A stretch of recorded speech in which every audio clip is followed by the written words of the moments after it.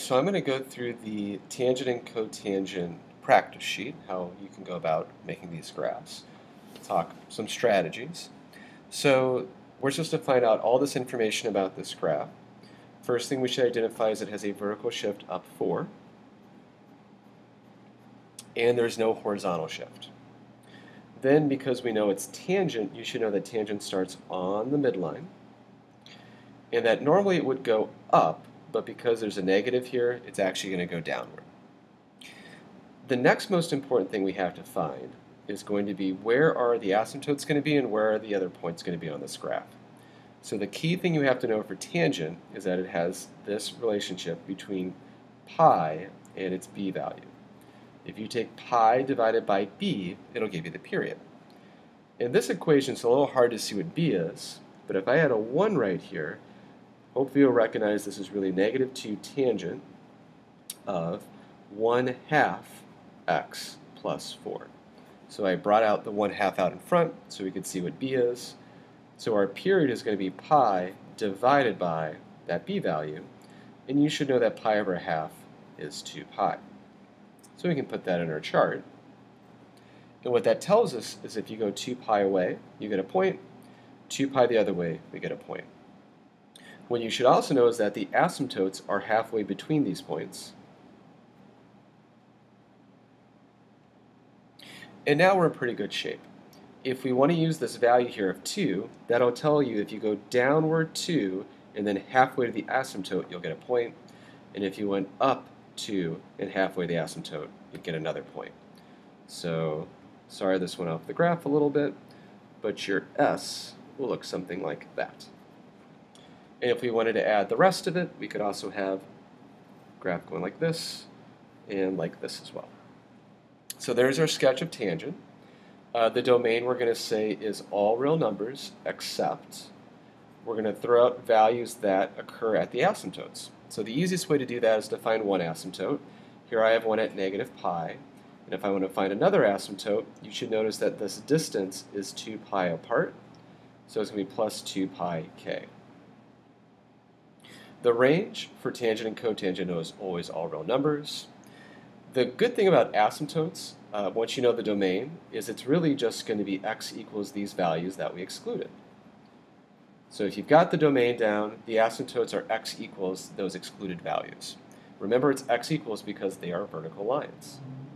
The vertical shift we know is up 4 already, which means the midline is at y equals 4. Notice, once again, it is an equation. So let's do the same thing for the next problem. We actually don't need to come up with the equation, we just need to look at the information given. So it looks to me like there are asymptotes at like 0, pi over 2, pi, etc. So we would say the domain is all real numbers except one of the asymptote locations plus the distance between asymptotes, which is pi over 2. So plus pi over 2k. The range, once again, is all real numbers. The asymptotes are at x equals 0 plus pi over 2k, but I will reduce that to just pi over 2k. The period, well, that's just how far apart the asymptotes are. That's how long it takes to repeat, so that's pi over 2. The vertical shift can be a little bit tricky, but if you look at the graph, it appears to me that the bend is around here. So I'm going to say the vertical shift appears to be right there at about up 1. Because the graph goes down like that, whoop, and then like that. There's sort of a bend in the graph at y equals 1. And that's our midline. Now, graph 3 didn't print for me for some reason, so I won't be able to do number 3. I think there was an equation here. If I can find it in a minute, I'll come back to it. For number 4, it says, which of the following functions has a period of 2 pi and a vertical shift of up 2? So if it has a period of 2 pi, that means that if you do pi over b for each of these because they're tangents, you would have to get 2 pi.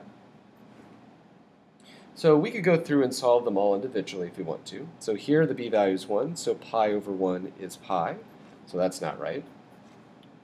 For b, once again, b is 1, so that means the period is also pi, which isn't right.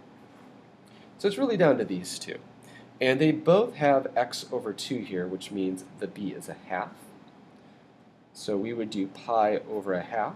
And once again, as we saw in the first problem, we get 2 pi. Both of these have the right period, but only one of them has the vertical shift up of 2, so that's answer C. For 5, which of the following describes the horizontal shift of the function? So what you need to remember is to find the horizontal shift, you need to factor the inside.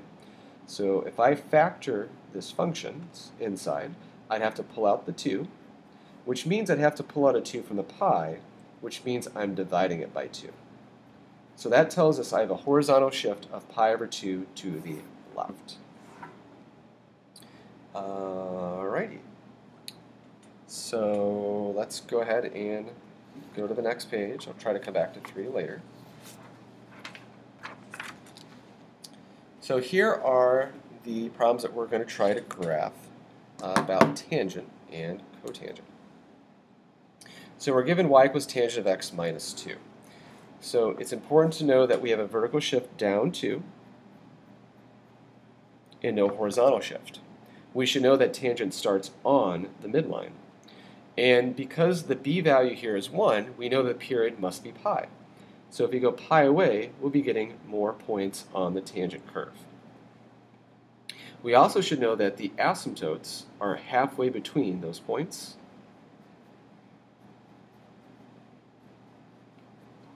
And then because tangent tends to go upward and the a value is 1, we're going to go up 1 halfway to the asymptote, down 1 halfway to the asymptote, and that'll give me 1 of the s's. And we could draw more of them. They all will look the same. All right, so there's tangent of x minus 2. Now let's do this negative cotangent graph. We know there's no vertical shift, but there is a horizontal shift, pi over 2 to the right. So right here, I'm going to mark that that's our shift, but I'm not going to draw a dashed line because that you might think is an asymptote.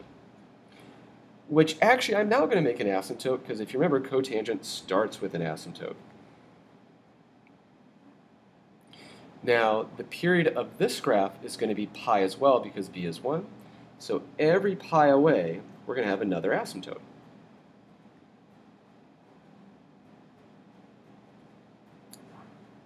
And what we should know is in between the asymptotes on the midline, we're going to have points.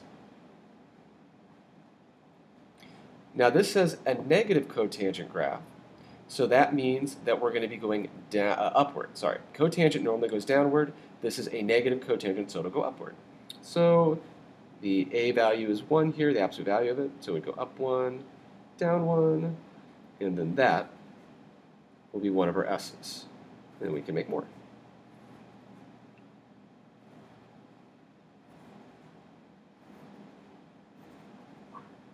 All right, number 3, we got y equals tangent 2x.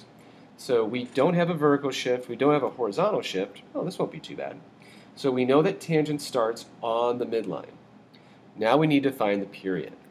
Pi over b gives us the period, and because b is 2, we know our period is pi over 2. So that means every pi over 2, we're going to get one of these marks.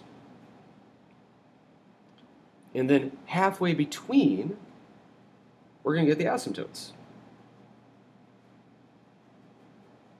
Yes, there are a lot of asymptotes to draw. So if you're worried about on a quiz having to draw all this out, hopefully the directions will say something like, you only have to draw one period. And that's what I'll do here. We know that tangent goes upward. It would go up 1, halfway the asymptote, down 1, halfway the asymptote, and we get our s. And so I'll just draw 2 of them. You are more than welcome to draw more periods. All right, here is number 4. So same thing, we need to look at our shifts. There's no vertical shift. There is a horizontal shift, but this one's tricky. Remember, there's a 1 here in front of the x. So we should rewrite this as negative 2 tangent. If I pull out the 1/2, that leaves us with x plus, and we need to figure out what this plus is. So think about it. 1/2 times what would give you pi? The answer to that is 2 pi, because we've really divided this pi by a half.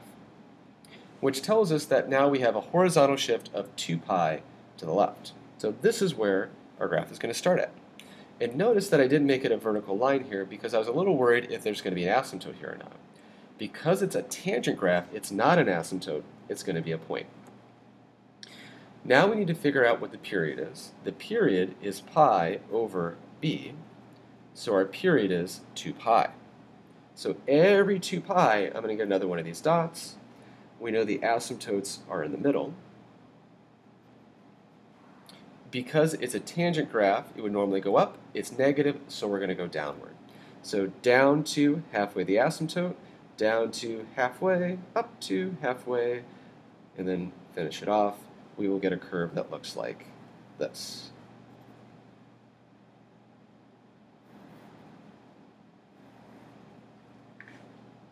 All right, number 5. We've got tangent pi over 4 plus 1. Ooh, that looks like a mistake. I'm going to put an x. You know what? I'm not sure what's supposed to happen for that one. Well, I'm going to put an x here.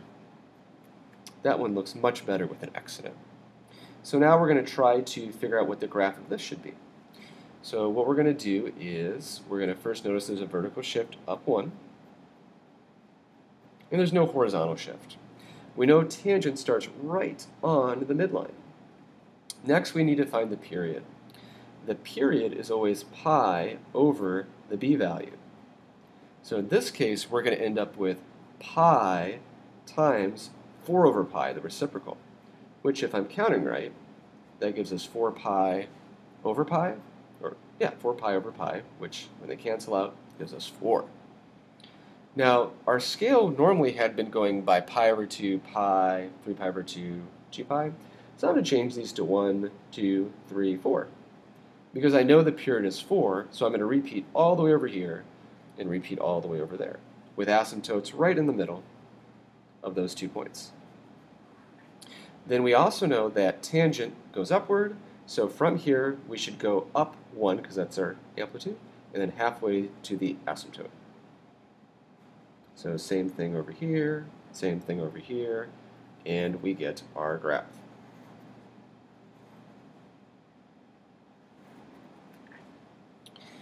All right, number 6, y equals 4 cotangent 2x minus 3 pi.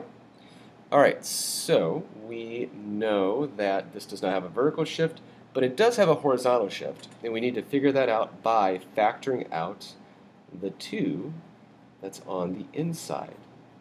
So if you divide this 3 pi by 2, you get 3 pi over 2. It's now in factored form. The horizontal shift is 3 pi over 2 to the right, so we're going to start there. But I'm not going to make it an asymptote because I'm worried that maybe there's not an asymptote here. Oh, but wait, there is. It's cotangent. Cotangent starts with an asymptote. Okay, next thing we need to decide is what's the period. The period here is always going to be pi over b, so pi over 2 is our period, which means we have asymptotes at each of these tick marks, pi over 2 away. And I could keep going, but to make our life a little bit less easy, I'll just do the right side of the graph, and I'll do 2 periods. I know that halfway between these asymptotes are going to be these key points. It's cotangent, so it's a graph that goes downward. Because there's a 4 there, it actually would go all the way up here and then all the way down there. So it's a very tall and skinny graph. So once again, up 4 halfway, down 4 halfway. We get a graph that looks like that. A very tall and skinny cotangent graph. All right, let's look at number 7. So we've got y equals 3 tangent x plus pi minus 1. And we're going to go ahead and make the graph of it. So we know that it has a vertical shift down 1. And it has a horizontal shift of pi to the left. So that's going to be right here. Oops, and I broke my cardinal rule here. I didn't want to make that an asymptote right away because I wasn't sure if it should be one. And in fact, for this one, because it's a tangent, we are not going to put an asymptote there. Right here, that starting point, we're going to have a dot. Next, we need to know the period. The b value is 1, so that means that every pi, we're going to have a point on this graph. And we should know halfway between those points, we're going to have an asymptote.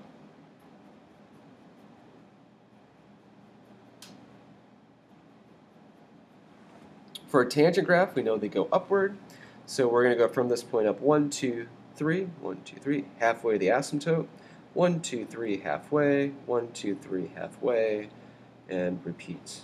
Rinse and repeat. Okay. And then we get a graph that looks something like that.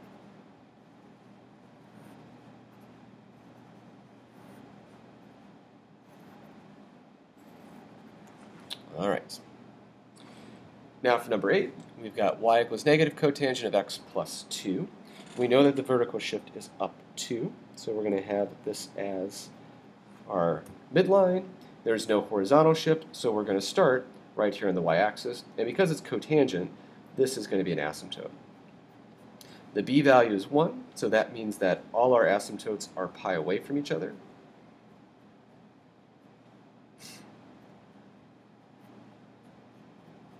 And we also know that our middle points are all going to be halfway between the asymptotes. Cotangent normally goes downward, but because it's a negative cotangent, it's going to go upward, and it's going to go up by 2 halfway to the asymptote. And now we just play connect the dots.